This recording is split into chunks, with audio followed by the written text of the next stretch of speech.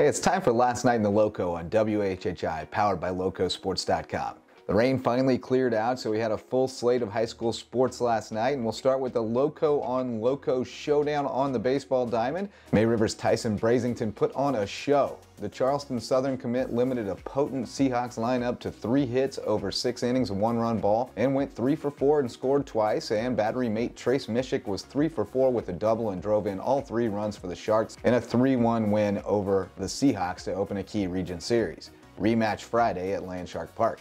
Across the way at softball, Kaylee Smith tossed a 5-inning complete game, and Belmont Abbey signee Casey Lang was 3 for 4 with a double and 3 RBIs to lead the Sharks past the Seahawks 12-2. In other baseball action, Colleton County picked up a region win, and Hilton Head Prep and Patrick Henry won big. On the softball diamond, Buford's Kylie Rass struck out 12 in a 5-inning one-hitter, and she and Adeline Johnson each had a pair of doubles and a pair of RBIs in a 10-0 rout of West Ashley. Colleton County stayed unbeaten in region with an 18-2 blowout of Lucy Beckham.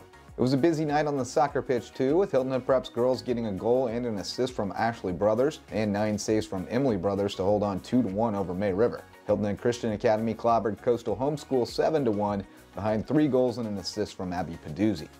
May River's boys lacrosse team hammered South Effingham 19-5. For Lowco Sports and WHHI, I'm Justin Jarrett. Until next time, go Lowco.